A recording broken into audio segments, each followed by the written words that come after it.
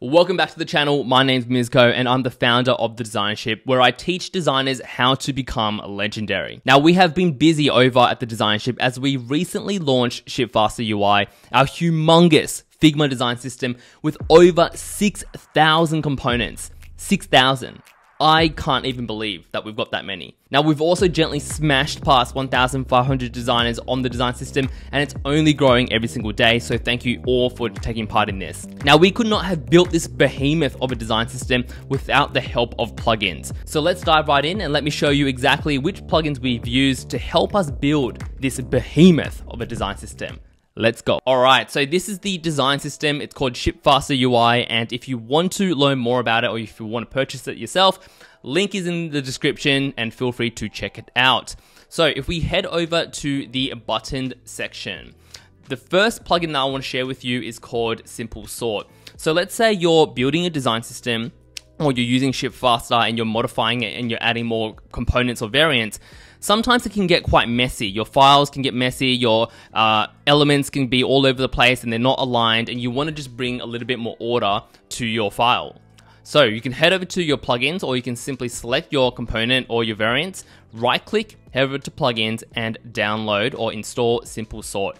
Then click on manual, and immediately this will start to align all your elements. As you can see, they already corrected them over here, because we are now aligning all our components and variants inside this section, this selection, by rows, as you can see, and it's also ordering them based on the different variants that we have. So if I move extra small to the top, you can see that all the extra small buttons are now aligned to the top as well.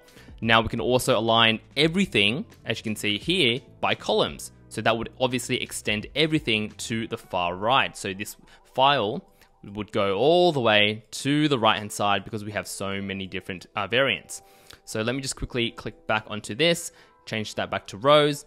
And as you can see, we can obviously reorder any of these to whatever we like. So Simple Sort is a really powerful plugin to just bring order to your page templates.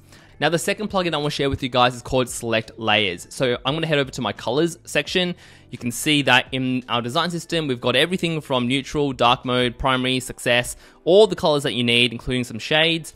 And we've also added gradient collections, including linear and mesh gradients. So if you select any item, you can see on the right-hand panel, you have access or direct access to all the different colors, including avatars, logos as well. Everything you need is all stored in here, so you can immediately access any of these for your designs.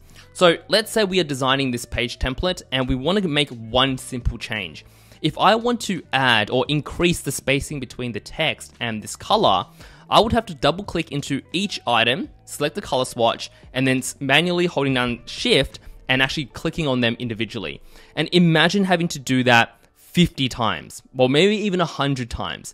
So what you can do is you can go ahead, select the parent container, right click on your artboard, go to plugins, and then go select layers and select layers by name. So what this will do is this will actually allow you to type in whatever the layer name is called. So if you remember, it's called color swatch. I then can hit select layers by name, and this will immediately select all the layers automatically for me, saving me hours, literally hours of time, manual time of having to click on these interfaces. I can then change 8 to 24, just so you guys can see, and I can zoom right in, and you can see that this will make the immediate changes to all my designs. So if you thought that we were manually creating systematic spacing for all our elements and making such a beautiful template, no, we cheated a little bit. We used plugins. Now, the third plugin I want to share with you guys is called Style Organizer. So I'm going to head over to my typography section. So let me just find typography.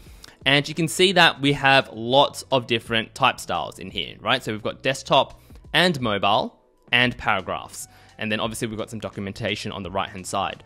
So if you were building a design system, a lot of the times you can be quite overwhelmed with all the linked styles. So if I click onto any style, these linked styles, they sometimes can overwhelm you because you don't know if something has been linked correctly, some things might have been missed. So if you simply click on your parent container, right click and go to Style Organizer and hit scan this page, you will see that it will show you all the styles, all the colors, all the text styles in here, and it will show you what is linked and what is not linked. So if you take a quick look, you might see that there are maybe around 5 styles that are not linked, and everything else is linked. So this is actually correct, mainly because if you notice, this one that's unlinked, if I hit on this icon over here, it takes us to the background gradient. So it's not really a style that our users can use. It's just some decorative designs. If I hit onto this item over here, it's actually the logo, as you can see down here, that is unlinked. So these styles don't actually need to be linked, but everything else on this page needs to be linked because it's part of the actual design system. So this is a very powerful plugin to help you find any errors, any overlooked text styles or color styles that have not been linked in your design system. So onto the fourth one, we have Batch Styler. So I'm going to stay in this topography section, and I'm just going to go ahead and just click on plugins and open up Batch Styler. So Batch Styler, I've mentioned this one before, but in case anyone has missed this, it has been very difficult for designers to override a type style or the font that is being used in a design system. So traditionally what you would have to do, or even without Batch Styler right now, you'd have to manually go in and edit each text style. So you'd have to go in, go to your display medium, large, or whatever type style you have, edit the style, and then manually go in and change everything. So instead of doing that, what we can do is use Batch Styler, because Batch Styler will find all the type styles in our design system. So you can see that it's got all the paragraphs, all the headings, and all the displays, which are all these text styles over here.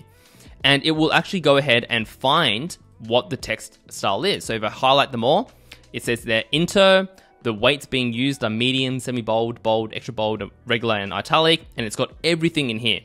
What I can do is then change this from Inter to, let's say we want to use circular, and that will actually bring up all the different styles that circular has.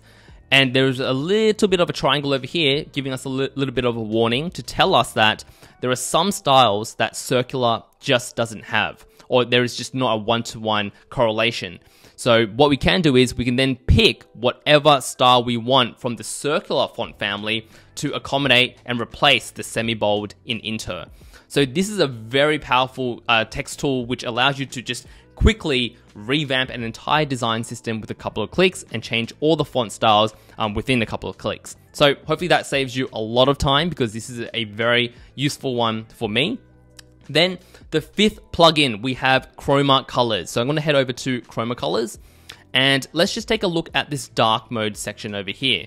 So we've got, I'm going to hold down Command, I'm going to select some of these text styles, these color styles, and you can see that I have labeled this one as dark 50, the next one is dark 100, dark 200, dark 300, and so on. So traditionally, without a plugin, you would have to go in and manually click on this color style, hit plus, and then type in dark/50, and then do that 10 times. Now, the great thing about what Chroma Colors does is if I just simply hit Command, and then sort of hit Command Shift and select all these layers, right? Select them all.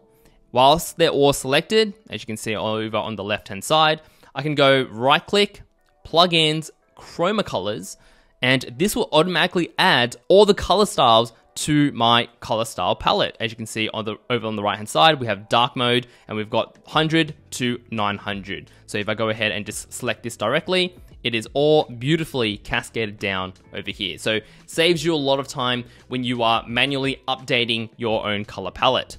Now, the last plugin that is extremely useful is called Master Plugin. Now, I'm going to pop over into an example design file over here. I'm going to zoom all the way out. Let's just close this. And I'm going to hit F on my keyboard. I'm going to drop down a desktop canvas, just like that. Now, I'm just going to quickly mock up a very quick interface. So I'm going to hit Shift-I. I'm going to type in header. I'll drop down a quick header for us. And I'll just push this to the top, into the center. I'll also just grab a quick gray from our design system. You can see how fast it is to generate something. If you don't like this variant, you can change to 2, you can change to 3, you can change to 8, whatever you want. Our design system is pretty damn powerful, okay? So let's just use number 5. I'm gonna then go Shift-I, and I'm gonna drop down a file upload, for example. So let's say we've been designing this interface, and we're designing this file upload file, and I'm just gonna detach this from the actual design system, go down, right click, detach. So let's say we've gone ahead and we started to design this UI. And halfway through the project, we realized, oh, this should actually be a main component because we're going to be reutilizing this elsewhere. So traditionally what designers would be doing is they would go Command Option K, turn this into a component. They'll be using this actual main component in this design. They'll be designing a few more things, so they might go, oh, I just need like a little sidebar over here. And as they're continuing the project, they don't realize that this main component should not be utilized in this design. It should actually be a variant instead of the actual main component. So let's go back. I'm going to go Command Z all the way back to the original state where this is just a auto layout component, not a component just yet. What we can do is select this component, right click, go to plugins, and then go to master plugin. So master, and what I'm going to do is create a component from the object. So let's say we're halfway through the project and we realize this needs to be a component.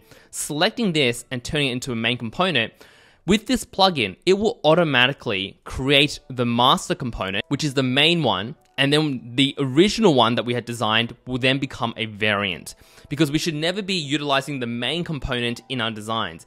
This should actually be in our design system, the main one, and then whenever we use this file upload component, it should always be a variant, and this is defined with this empty diamond icon over here.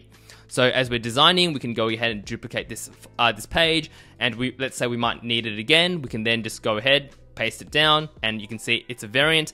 And if we ever need to make a global change to this, so let's say the main component, let's say let's drill down into it, and let's say we want to actually, for some reason, we want to remove this icon. Whoops, remove the icon.